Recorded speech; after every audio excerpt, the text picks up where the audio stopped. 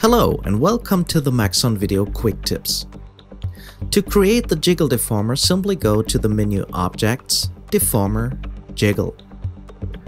As with every deformer, make it a child of your mesh or your character. In our last quick tip, we created a vertex map which can be used now with the Jiggle Deformer to prevent it from influencing the whole body, but only the belly. Go to the Jiggle Deformer, change to the tab Restriction, and drag and drop the vertex map into the restriction field.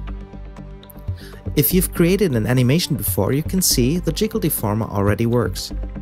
But we have to change some parameters. Go to the Jiggle Deformer, go to the tab Object, and change the strength to 20%. Now change the stiffness to 95% and change the drag to 0. Now you can see we've got a nice belly animation here. Thanks for watching.